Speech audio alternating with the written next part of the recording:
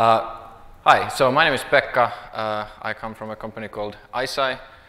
We are a space tech and information services company with around 100 people from Finland. The snow has just melted and summer has come to Finland, so now we get to travel out and have to get back there before the snow gets back in, so we lock ourselves back to the office and get on working. So a few words about the company itself. I think we're a good example of a company that works in a lot of these fields that goes into the MARS acronym over here. We got started with like a super simple business problem where we wanted the ships shipping in the Arctic waters not to sink. And then that was something that would have required a lot of information around the ice conditions around the shipping on a very rapid basis. And then we sort of hoped and thought that, or let's say, it was just supposed to be a machine learning problem or a computer vision problem. Then it very rapidly turned out that such an infrastructure doesn't exist for having frequent enough imagery in that area. And then it also turned out that even such sensors don't exist where we could even build such an infrastructure. So we roughly 5 years back fell all the way down in the levels of abstraction to become very deep, not just space but sort of sensors tech company. And we have been working ourselves slowly up the chain, and now we are starting to dabble in the field of machine learning again. So that's the story on the background. And according to the title, I'm going to try to sort of scratch the surface of quite a lot of topics over here. I'm wondering, like, how big part of the audience is developers? All right, so a good half. So probably roughly towards the end of it, it is going to be a bit more developer content, and the beginning a bit more of paradigms and that sort of stuff. So we're going to be looking at a bit, what is all of this new space, and then going to specifically around the sort of type of sensors and satellites that we are operating, how AI in Earth observation or imaging in generally right now is working and where it's going. A few examples of applications where we are specifically working on ourselves and breaking new ground in terms of business, and then looking into some architectural choices of how a structure kind of like around the sort of data pipeline, and then you're working with devices such as satellites in space and all the rest of the infrastructure required to it is going to work in the future. And then a few sort of pointers if you want to get into working with space data yourself and how to get started on that.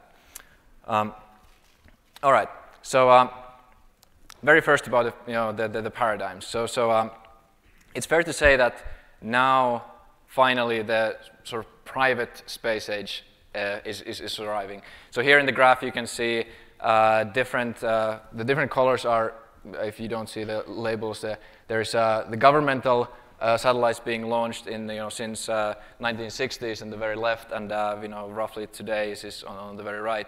So in the beginning there was a lot of governmental launches being mainly US and Russian governmental, either military or civilian, and then the blue line there on the top is a privately financed and privately built, privately launched satellites, where the first spike you see there in around 1997, late 90s, where the first wave of SATCOM came around, and this is the famous question of technology sometimes being a bit too early.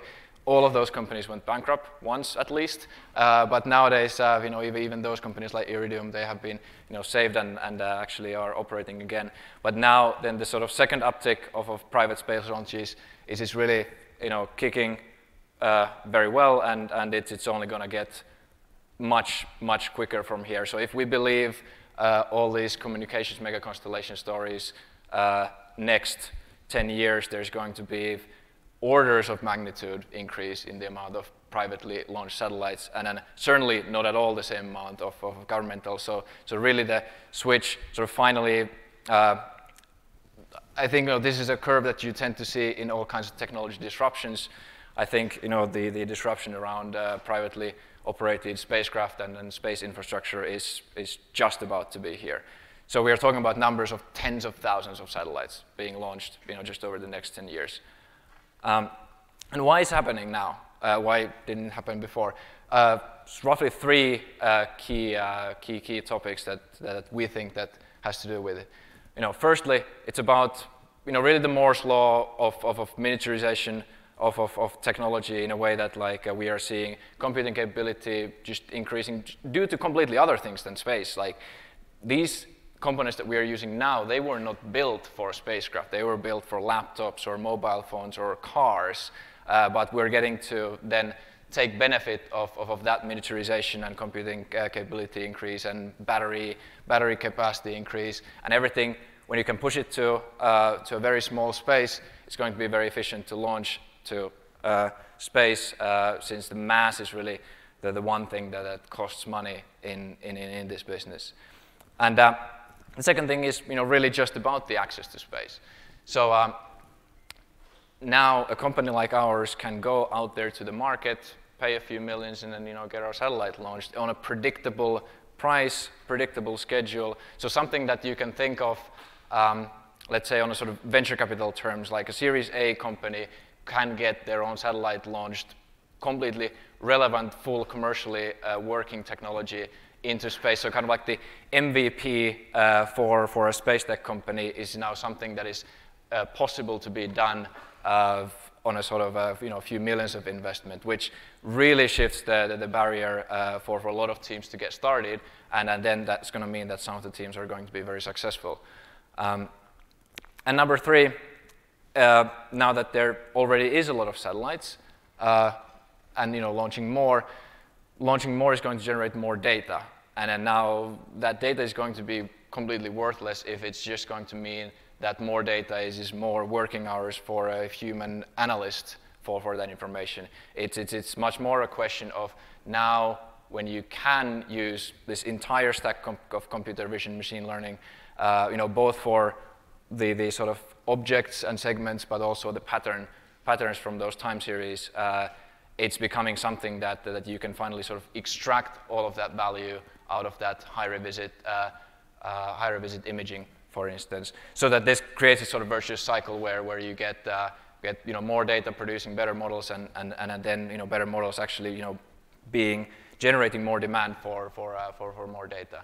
And then with these topics in mind, if there already is a lot of satellites in space, why did we, ICEYE, decide that we will want to make even more? It really all comes down to frequency. So right now, if you put a single satellite in space, you're going to be able to revisit a single site on Earth at maximum every 24 hours, and then beyond that, it's sort of orbital dynamics, and it can be worse or better, or actually just worse. Depends a bit how you want to build the coverage. But basically, in most modern applications, you're thinking about real time. Like if you want to build a real application on top of imaging from space, nowadays users are used to having, let's say, GPS access at all times. At least it cannot be a question of whether it's cloudy or whether it's night. You have to have the availability all times, and also you have to have it literally all times. That it's not good enough if you have your location, let's say, every once per day or something like this. So really, what we're trying to say is that the breakthrough of commercial imaging from space, and then all the sort of the industry-wide penetration of this technology being used kind of without any other backups, really needs massive increases in frequency. So we're talking about really at least every hour, being able to have image at all times, and then build applications on top of that. And there is a technology that can allow us to do that in a way that if you want to image every hour, then half of those hours at least are going to be in dark night times. So that's at least a limitation, that you can't use a camera to take images at all times. And then also, majority of the world is also cloudy very often. So you also can't use really a camera to provide this sort of reliable service based on optical imaging. So you use radar, and and specifically something called synthetic aperture radar, which is an existing, has existed as sort of military technology for quite a while. But what we have done is develop that sensor into being something kind of like along those along the previous paradigms, being something based on completely new, modern, small electronics, so that we can put it in a sort of commercially feasible package and then operate it on as a sort of private spacecraft instead of a governmental one. And ultimately, the frequency comes down to just sheer amounts. This is why you see the communications megaconstellations also having tens of thousands of satellites, is because you just can't be everywhere at once with a single satellite. You have to have a lot of satellites to be everywhere at once. In our case, we are not necessarily intending to put tens of thousands. Actually, just tens of satellites already gets us to a point where we can cover every place on the globe on rates of a few hours revisit. And then this is a great start to get the sort of first infrastructure in place for building this sort of GPS, but for everything else than just your own cell phone type of an infrastructure that you can put those applications on. And this is something that we have gotten into a good start. We have our first 3 satellites flying, and really showcasing that the technology in the size, performance, cost scale is good enough for us to launch this service. And right now we are scaling up to get to the constellation. So if we look at it just in practice, how do we go about taking these 3 paradigms into practice? One is our satellite. So our satellite design, now it depends a bit how much you have been working in space industry, but as far as imaging radars go, this is orders of magnitude both smaller in mass and in cost than the satellites that currently are orbiting in space from the sort of governmental side, taking radar images. If you were looking at the recent, for instance, the SpaceX launch of the first Starlink satellites, the theme of flatness is there too. So what you see there is mostly just the radar antenna facing our way, and then there will be solar panels facing the other way. And how does the radar satellite work? In a way, while the satellite is flying in space over a given target, then what it does is that we sort of point it a bit sideways, and then as a traditional radar, you get the sort of pulse one dimension resolution coming from the just the traditional radar way, but then how you compress the flight direction dimension into being just in orders of meters of resolution that's where synthetic aperture radar comes in, where you use the Doppler frequency of the returning signals to build a compression filter, and then it becomes an image. So this image that you see there is only built out of our radar. So you might think that it's sort of very hard to analyze radar imagery, but you can already see airports, waves, coast, fields. So you're almost a radar imagery analyst, just after looking at this picture.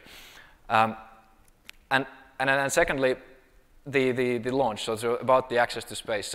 So we've taken the approach of now using literally everything that's available. So we've been launching from India, we've been launching from America, the sort of available commercial launchers. Beyond that, would launch from New Zealand, Russia, Japan.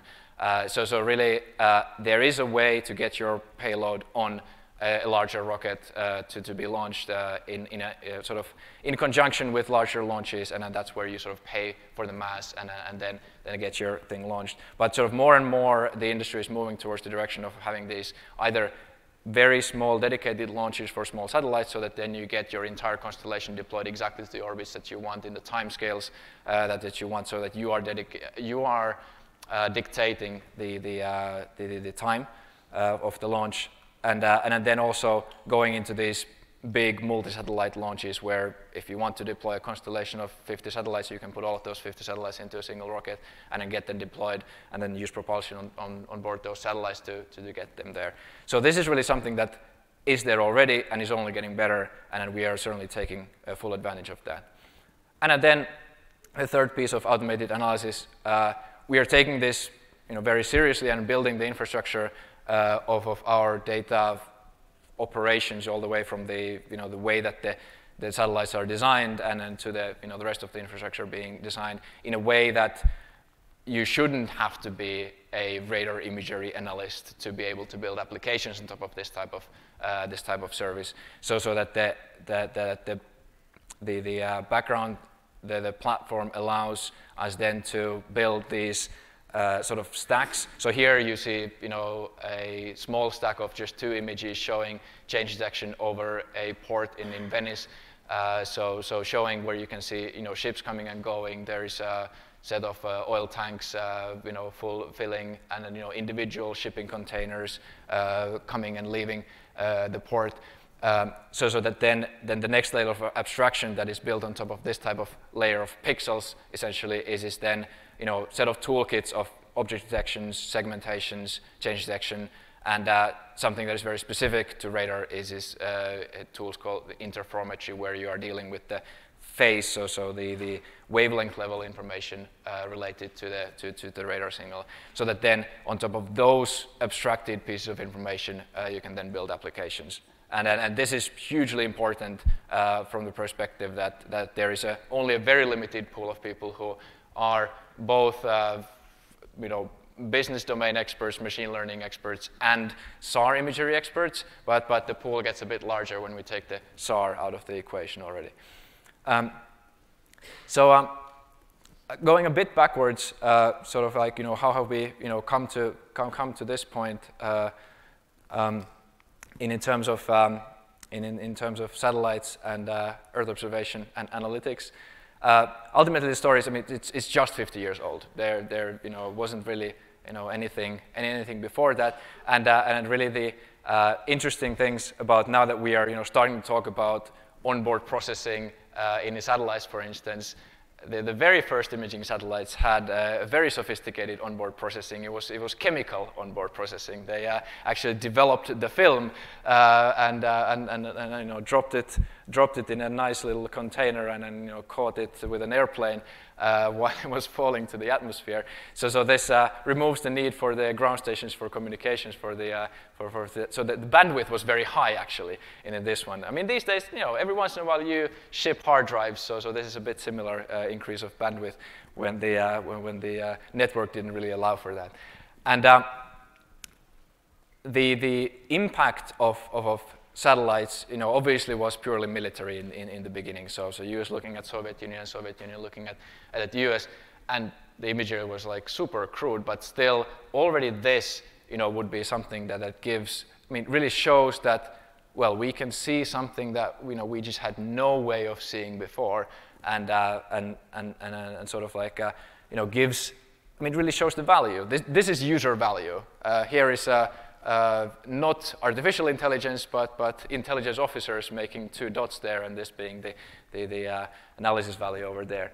And then really what the great next phase of imagery, there's a sort of funny anecdotes of then taking not just the film development, but then putting a scanner that scans the film on board the satellite and then pushes that into a analog video signal that can be then translated to ground, so that you don't have to drop the film canister, which was important, for instance, for the moon missions, because you couldn't send the film canister all the way down.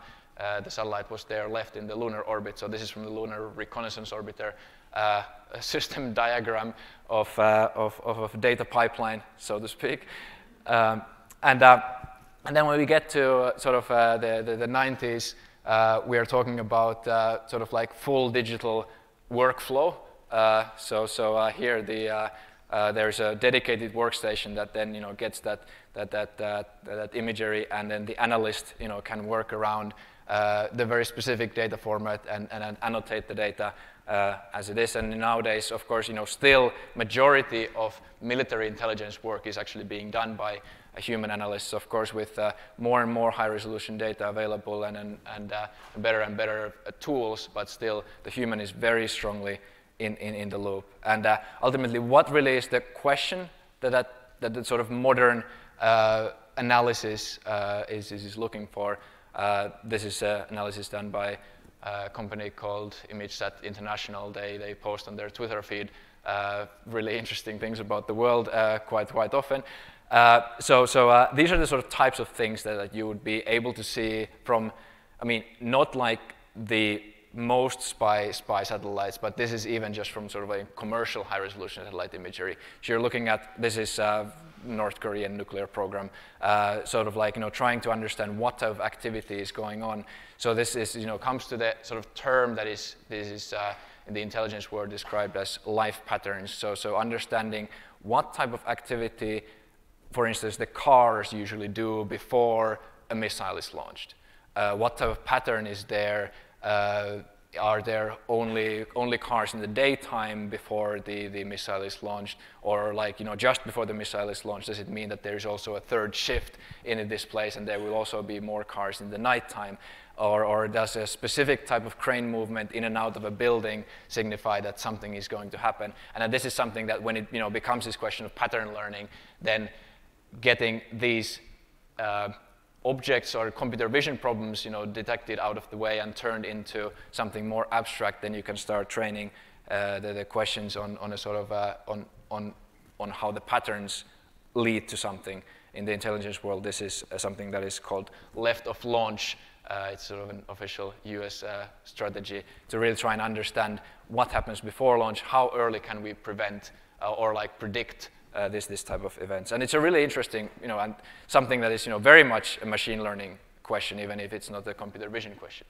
Now then, the sort of explosion of private companies in the sort of startup world in the field of space, it's about upstream, so really kind of like very niche technologies, sensors, full satellites, constellations. Downstream, both the sort of infrastructure around downlink data storage, sort of storage in a sort of nicely queryable way, and then purely geospatial analytics companies, and then like industry-specific sort of solutions companies all have emerged and then sort of are now finding their place in the market. If you want to follow up, there's this one VC fund called Seraphim. They're publishing this every quarter. It's a very interesting look into the industry at any given time. As ICEYE, so we have really sort of started from the idea that like let's build this core infrastructure for the sort of next generation, being kind of like GPS, but really being able to tell you, also the state of everything else than just the things that have sensors. But the infrastructure itself, like when you're building something truly new, it's by itself usually not yet a business. It's very hard to go out and say that like, look guys, we're building this and this could have huge value for you. In the same way as Amazon started as a bookstore, even if the goal might have been to build a very robust and the world's best infrastructure, for e-commerce on the background. So similarly, what ICEYE is doing right now, we are going into the initial applications that we are building ourselves to really demonstrate what the new customer value from this type of really rapid, frequent, reliable type of infrastructure of knowing where everything is at any given time. From space, and then from there on out, increasing the partnerships, towards the production solutions with more and more third parties when we are able to sort of understand what are the important pieces of the API that really are common between all of these applications, and then because like clearly we can't be the domain expert in most of these industries, if even any, and then increasing the abstraction of the data and ease of use just by bringing more and more toolkit layers on top of it, so that then it becomes more and more accessible. So now a few of those applications. So I think in the abstract we promised some pirates, so here they are. So all the things around maritime have been a thing that obviously have been monitored specifically from space already for a while, because you would think that seas are one of the areas that are sort of very large and hard to monitor by let's say, airplane or coastal or anything sort of like things that work on the spot, so to speak. So there are a lot of basic. So if you want to know where most of the ships in the world are, like there are many services that you can go to, like marinetraffic.com is one where ultimately, what gets displayed is this ship voluntarily reported locations from this beacons that the system is called ICEYE, Automatic Identification System, which is intended originally for sort of like collision avoidance between ships. But nowadays there are coastal sensors and satellite sensors picking up those beacon signals and then pulling them into services where you can just go and see where most of the ships are. But now, of course, if we're talking about pirates, they may not have the beacon on, which is a reasonable assumption because it's completely voluntary for. I mean, it's required by the law. But in a sense that you can just as well switch your thing off. If you're a pirate, then you might not be respecting the law anyway. So then where we are combining this radar imagery piece is then being able to pick up also those ships that might not have that beacon on, and how it's a computer vision problem is, of course, you need to be able to detect all the ships, and this is a single image of the coast of Singapore, and it has thousands of ships, just in that single image of, I think it's 30 by 50 kilometers or something like this. So clearly this becomes a question that even a single image starts to be pretty annoying for human analysts to tag. We have obviously, had human analysts tagging a lot of our pictures because we're training these models, so that's why we know that it's pretty annoying. But then you can train models, and this is pretty standard, so to speak, that like you would have model architectures that quite well work if you're just able to create that data. As of course, what's the challenge for us is that you have to start almost from scratch creating those data sets because there is no ImageNet for SAR imagery from space. So that's the annoying piece of it. But when that's done, then you get to do this very basic baseline service where you combine detections of all ships and then detections of the ships that have their beacon on. You assume that the beacons on are going to be something that is A-OK, and then the ones that have the beacon off is something suspicious. And this is an example of shipping activity just outside the Argentinian EEZ, where you would have this pattern of shipping vessels moving in for the day to ship squid fish over there, and then return back outside, so that it would have the beacons off for the time being when they are fishing in the places where they're not supposed to be fishing, and then they would come back out from there and put their beacons on, and then sort of would evade at least the sort of obvious detection of something being wrong, but being able to track this. So like again, it has been possible before to take images and see that this problem exists, but now only with the sort of high frequency and high reliability type of imaging you can get to a model that allows you to not just detect that such a problem exists, but actually do something about it in a way that being able to track all these vessels that are not reporting their location. And then another thing that, certainly ships might have beacons on them, but let's say oil spills from ships, they are things that are just on top of the water. So it's an example where imaging is necessary. Radar imagery specifically is really good in detecting oil slicks on top of the water, just because the oil happens to make the sea waves more smooth, and then the backscatter reflection looks very different. So we can build sort of segmentations out of imagery like this to detect oil slicks on top of the water.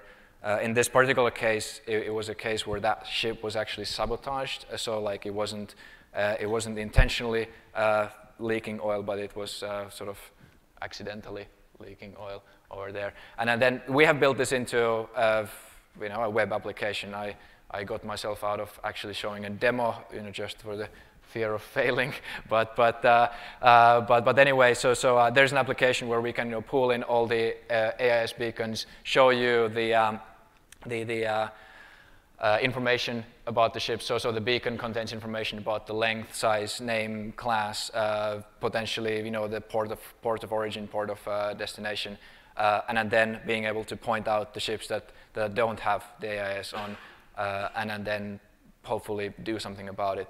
So one thing that you can do about it is for instance, you see a ship that looks suspicious, then you can schedule higher resolution imagery being taken. Now in this case, the optical imagery is not at all higher resolution than ours, but sort of demonstrates the concept that sort of like what in the intelligence world is called tip and cue.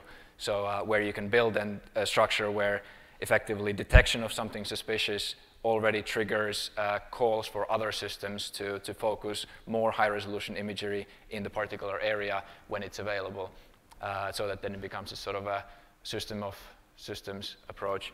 And then what we've been doing something more on top of this. So like, what can we know out of a ship like this, just by the imagery? Because like now, if this ship doesn't have the beacon on, it's not reporting its length, size, type, destination, or anything like this. But we can actually know quite a lot about ships like this, even just by that one image.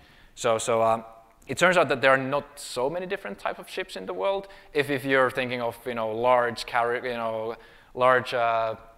crude tankers, medium crude tankers, cargo ships, and from there on out. So you can have a library of models of normal ship designs and go ahead and scale it. So now here on the right is a simulated radar response from a ship that is exactly this as a model. So if our best guess from the image, just by classification, is that this is a VLCC class tanker, then we can go ahead and take that model, take the things that we know about the orientation of our spacecraft and instrument, and then go ahead and start trying, can we make just like a direct match of a simulated response from a ship like this into the actual image data.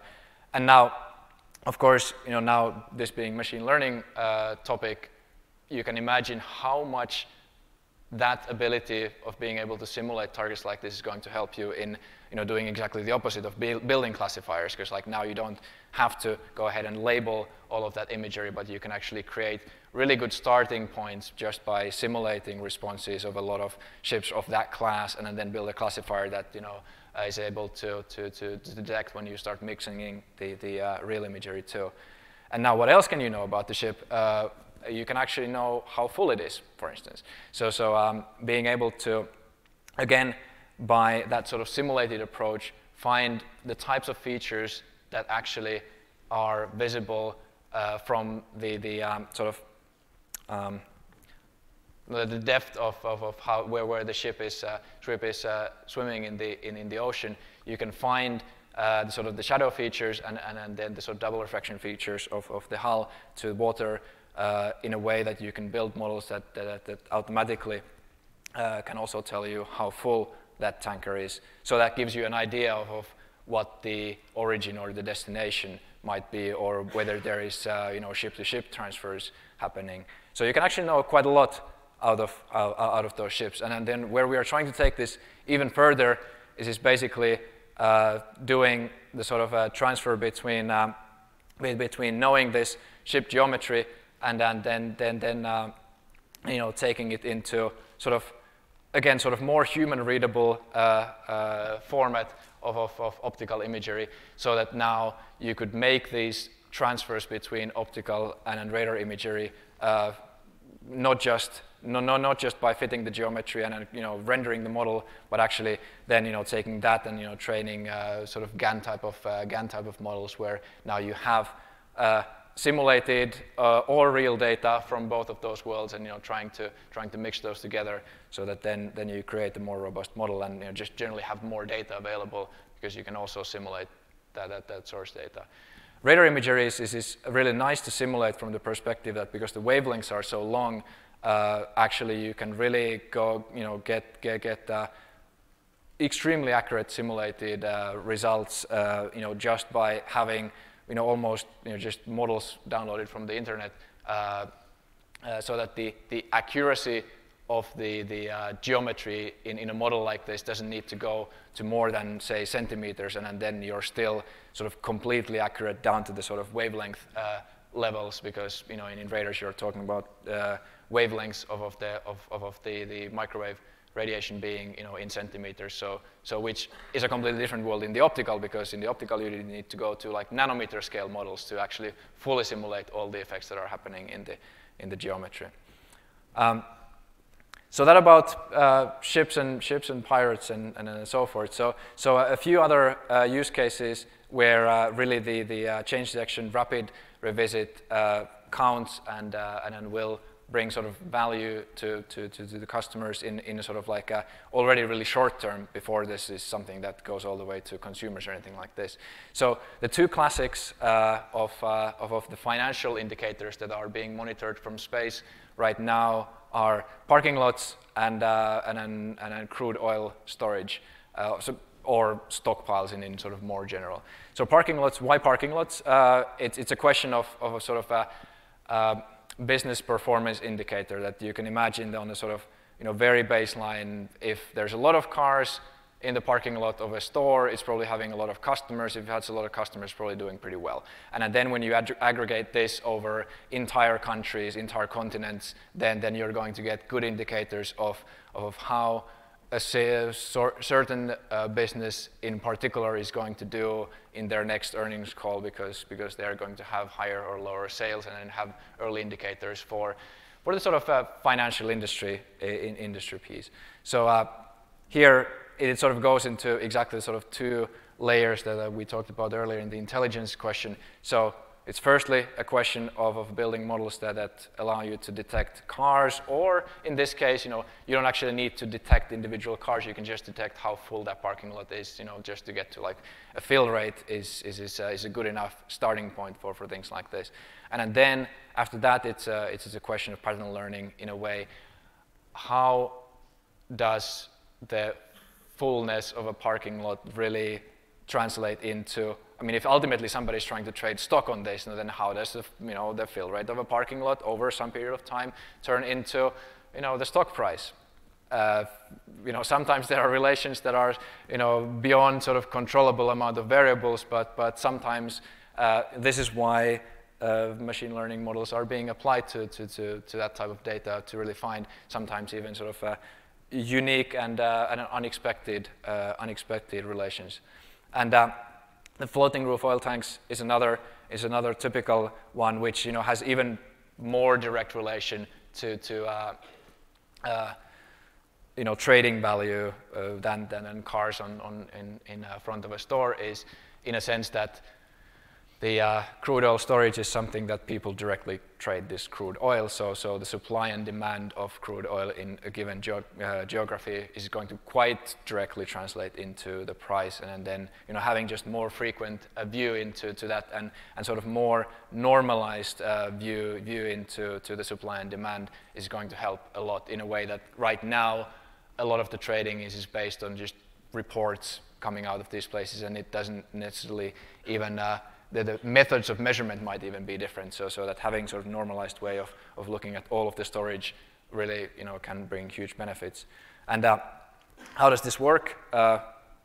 It works in a way that like even with our satellite being all the way hundreds of kilometers up in space, we can go down to 25-ish centimeters knowledge of how high the floating roof of a given oil storage tank is by measuring a few sort of key reflection points that just happen to happen because the geometry of this tank is the way it is, so that you have this in internal round surface where the double reflection from the internal wall shows up as a very bright point, so we can extract knowledge of the fill rate of these tanks at really surprisingly good performance, and then turn it into something that is accurate, frequent, and reliable, and then go ahead and revolutionize a very, I mean, albeit relatively niche, but that's a good way to show that there's an application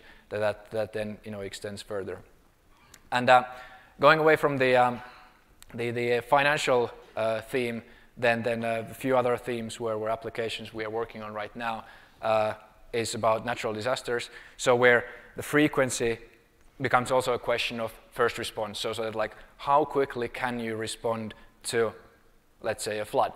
So really being able to have imagery not a day after an event happened, but let's say an hour after an event happened, and then going forward from there at all times, keeping on going. So then things like establishing what was the maximum extent of a flood is possible, as opposed to like if you have an image every day, once per day, then the event might come and go, so you wouldn't even know what the maximum extent was. And then, of course, the real-time aspect of actually being able to do something about it. So these are applications that we've been working on specifically around urban flooding, and then first this becomes a sort of large insurance corporation question. So can a reinsurance company save money by being able to react to the evolving situation in an urban flood by either automatically responding to claims or paying claims already before they are even made, and then just saving money on the sort of amount of claims, or then of course then doing work in sort of actively alerting customers and potentially preventing some damages from happening. And then we go back. So, and then another that is just around the corner again soon is the hurricane season. So the wind damage assessment is something that this is where we go back to the question of techniques around interferometry, where we're really measuring the sort of phase level changes can give you a good insight into whether there has been changes in the roof structure of a building, or whether a building has been tilted in an earthquake or something like this, where then being able to label, at least on a rough basis, that these are the buildings that you should pay attention first. It's a great start, and then getting going from there to use the relatively sparse resources of damage assessment in a sort of catastrophic situation like this. And then on a sort of like even larger sort of geological scale type of events are something that we have sort of somewhat accidentally ended up now working with, just because we are around. So this Ana Krakatau eruption was something that was very big just around the end of year, and it was actually the deadliest volcanic eruption of the entire century, up until now at least. And it was a great example of a place where in that area it's just very, very cloudy.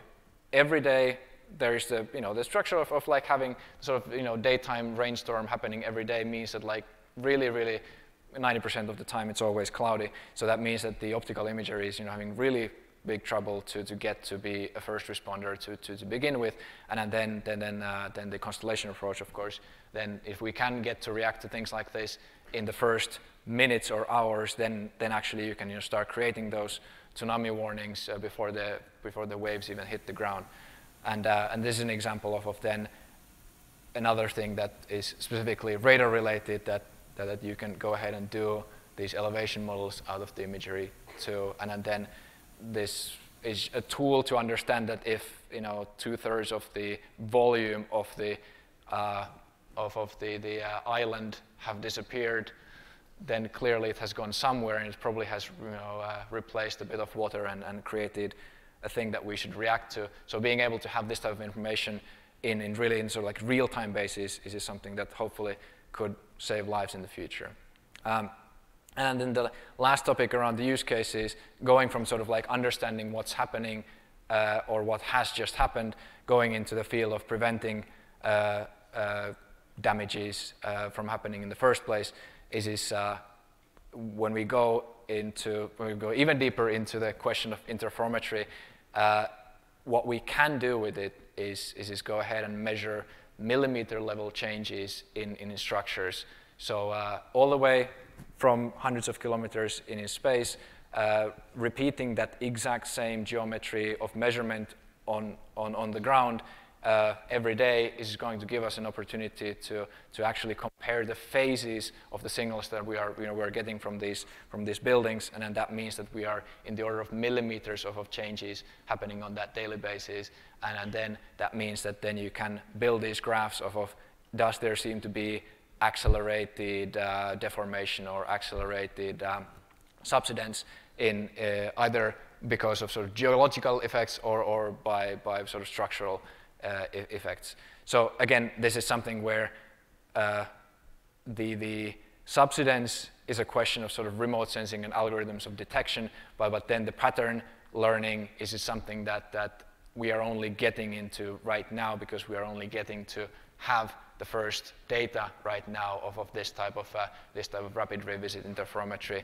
of cities. And now what's it going to mean? It's going to mean that for still years, you may not have very good automated models around this, just because you will not have had both that data and the events to learn from. But this is something that then in the future we hope that we'll be able to improve.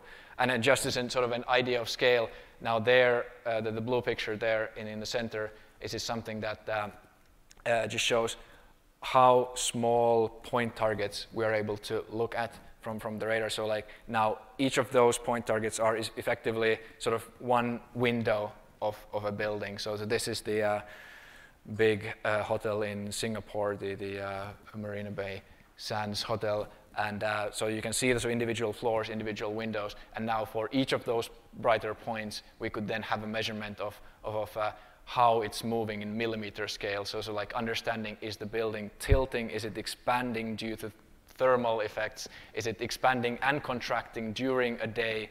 These are all the types of things that, just from the stability of, having something in space and repeating very stably every day, is something that is, actually very hard to do from the ground, just because you have, wind moving and all of the other sensors sort of like being tied into the same reference frame as where the building is.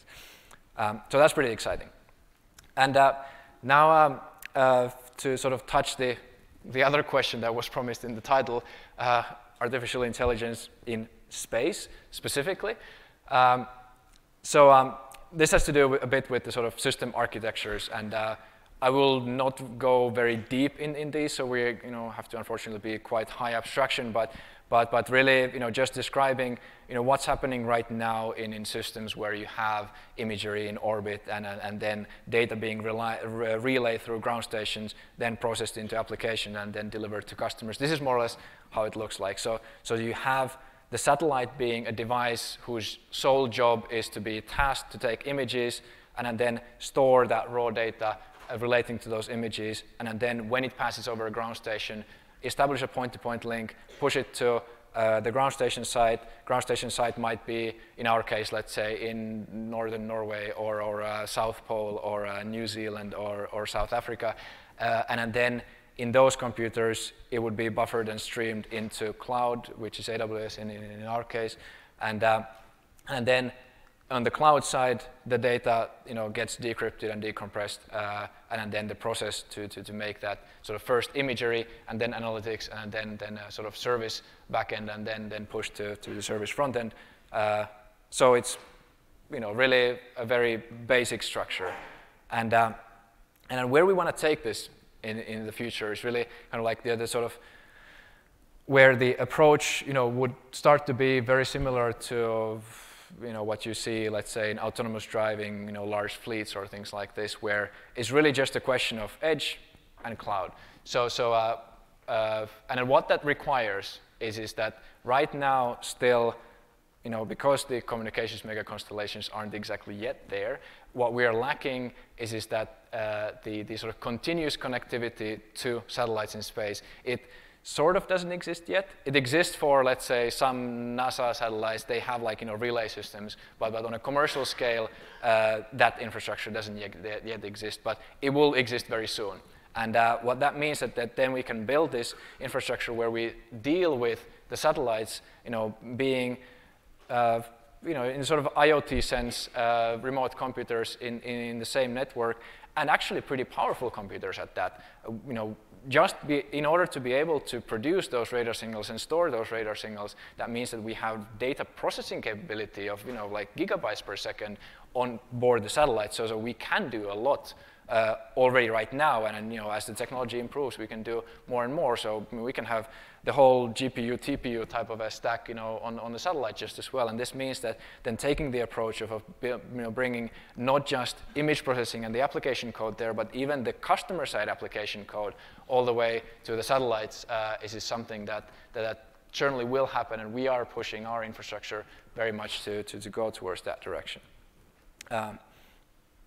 And exactly as said, much of that type of an approach is very similar to what we're seeing as sort of the large push in how companies with large fleets of autonomous cars are now training their networks, and then sort of like being able to pull in more data from algorithms run in the edge, but then majority of the high throughput data processing for all these video feeds are actually being done on board, and then just data either stored or even discarded after that. But then if specific type of data is required, in order to train models there on the cloud side, then that data can be pulled in.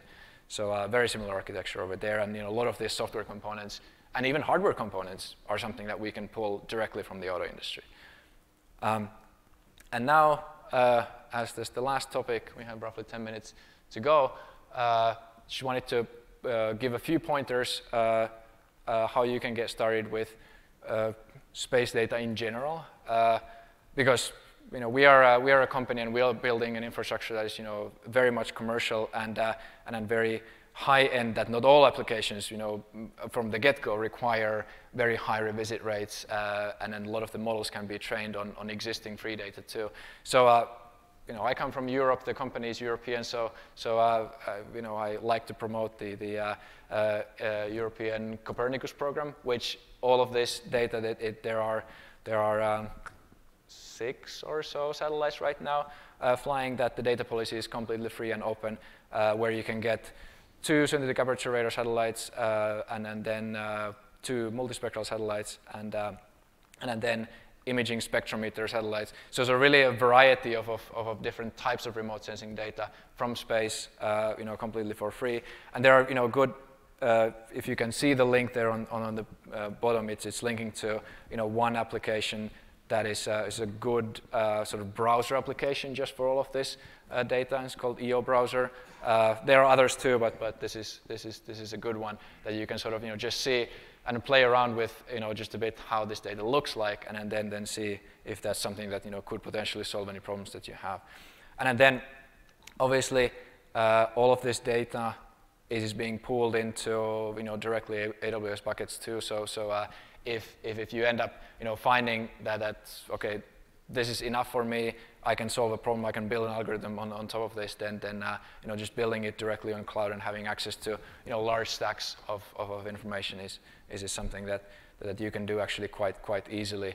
And there's good documentation on this stuff over there, so certainly worth a check. And then of course the tooling, like these data formats, they are not the image doesn't come in JPEGs or anything. Like it comes in its own format, so you need to have a sort of a stack of tools to be able to work with it.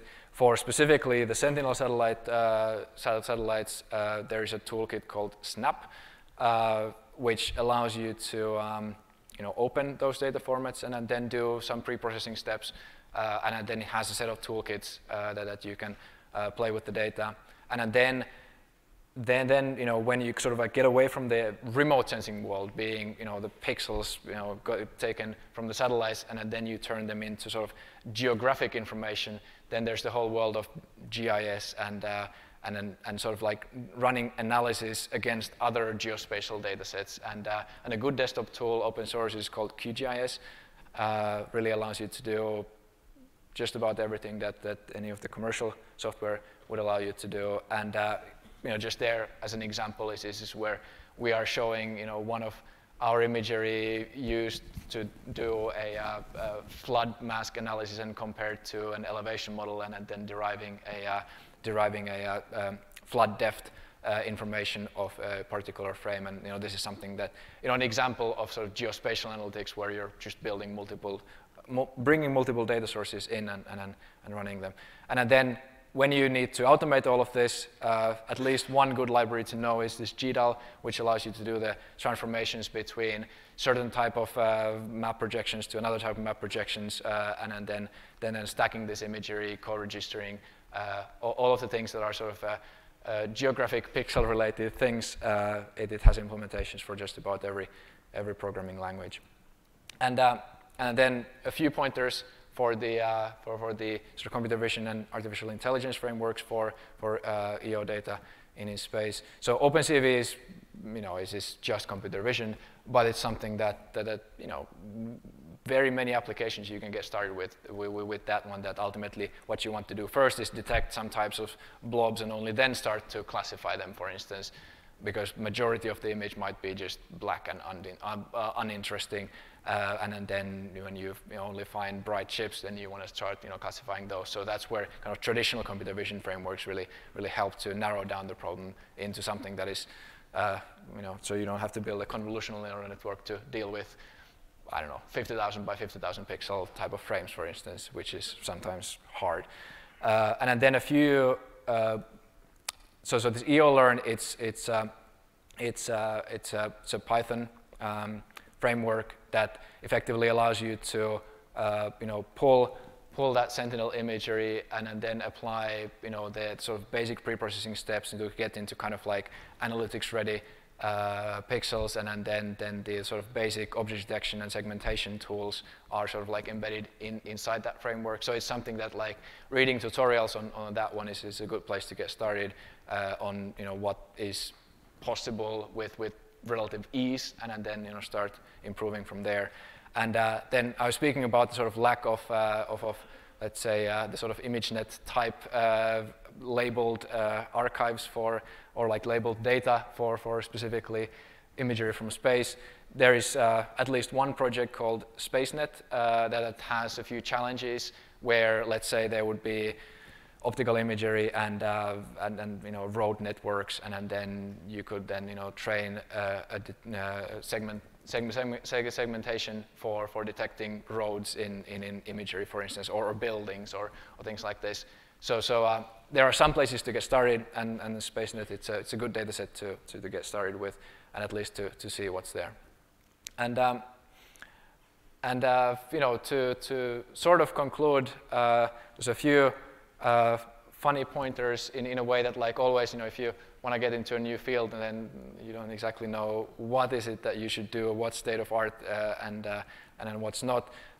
So a few things that will get you acquainted with pretty much the full stack is, for instance, one idea is take a GAN type of architecture and try to train a mapping between SAR imagery to optical imagery, because that's something where the labels exist very easily because both of them are mapped against geographical coordinates. So you can get pixels to pixels and then train a model around this. There are some papers around this, and they have gotten into pretty good results. So that's a start. Then a lot of the segmentation around time series is where people nowadays use mostly this type of sparse autoencoder type of approaches to get into segmentation. So for instance, crop type classification is something where you can have good labeled source data of segments and then time series of existing optical data, for instance. And then in Kaggle, there are a few nice challenges around SAR data specifically. One famous one was a classification data set around ships versus icebergs, which both looked like, just like bright blobs in radar imagery, and then being able to detect those two from each other is something that was actually very close to our heart, specifically if we were dealing with the ships and ice. And then one thing that has to do a bit more with sort of like math and data science is that in its heart, radar imagery, is complex numbers. So sort of like a real and imaginary part. So that's where the phase information comes from. So and then now, if you just go and pick a normal segmentation or object detection type of model architecture, then usually what you feed there is there's just integer numbers, and then the way that you would feed in specifically complex numbers and how does that affect the model architecture, that's an interesting math question And there's some, actually quite little public work done on that one, but there are, in different, let's say, medical fields, there's been work done on this one. So these are maybe, some ideas where you can sort of, start poking the field of space data and radar data and machine learning. And if you do anything around this, then get in touch with me because we are looking for more developers into our team too. And then if this is something that you get familiar with, but it actually doesn't solve the problem that you want to solve, and then the question is that no, I will need more rapid revisit. I will need something that is there all the time. And then it's a question of ICEYE data and how it works with us. Is we are setting up, it's not yet public, but we are setting up a developer program so that then working directly with us for an application is obviously something that we are very, very glad to do. So please do get in touch.